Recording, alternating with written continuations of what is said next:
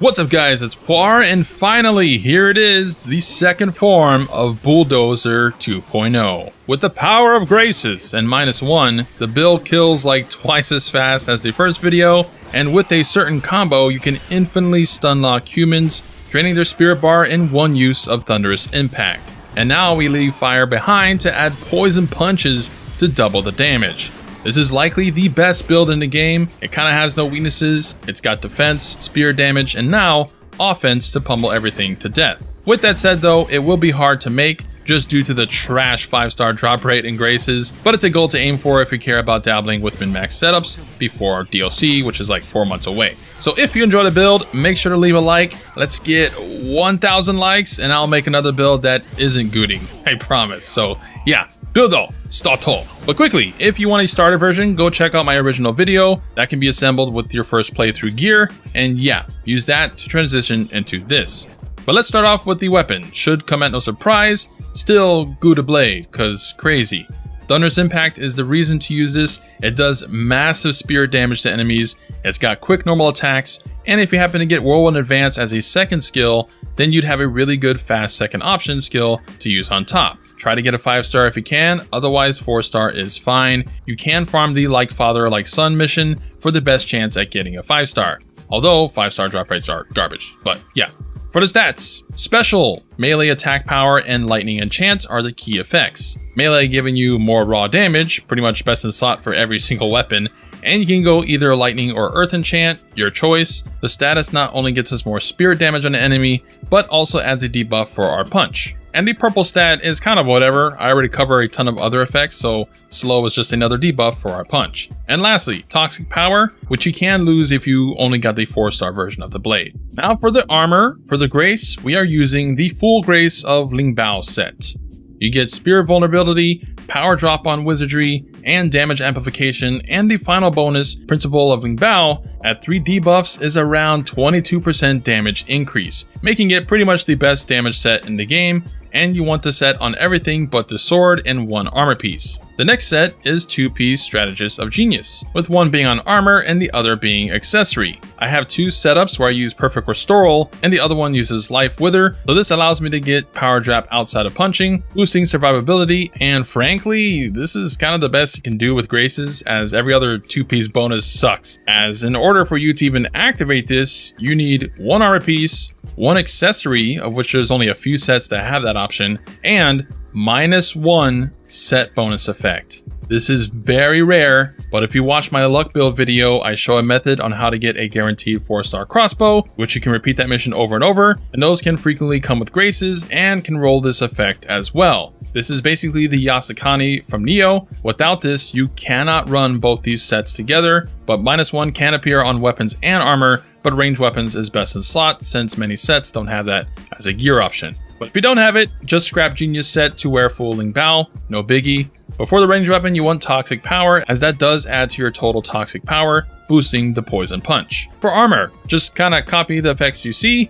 Helmet can roll power gain, so you want that. Melee attack damage actually affects punch as well as your Gooting Blade, so best in slot. And then Toxic and Shock Affliction to help apply shock.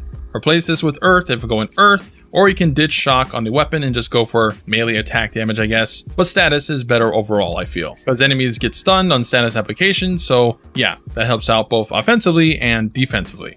For accessories, kind of the same thing, just look for similar effects as the armor, and if going Genius, then you will have to use the set bonus dice. For stats, here's the near 150 version. Was too lazy to get 150, but yeah, 150 is the max level, 30 wood, 30 fire, and rest into metal. Now, if you happen to get a Ling Bao set on heavy armor, if you want more damage reduction, you can wear that to be more tanky, but you will have to invest into Earth to be agility, so keep that in mind. Otherwise, just avoid red agility and pump up metal for the remaining points. For special effects total, you can see what I got here, and I gain a lot of those symbol thingies. So a lot of buffs and a lot of debuff symbols. So a really good mix of bullcrap we can do passively by Fatal Strikes, deflecting, etc. And for Divine Guardian, we're still sticking with La Snake. Applies poison and a lot of debuffs for a punch to deal big damage, and boosts our spirit damage for Gooting, so kind of best in slot. Your other option is Yinglong for revive.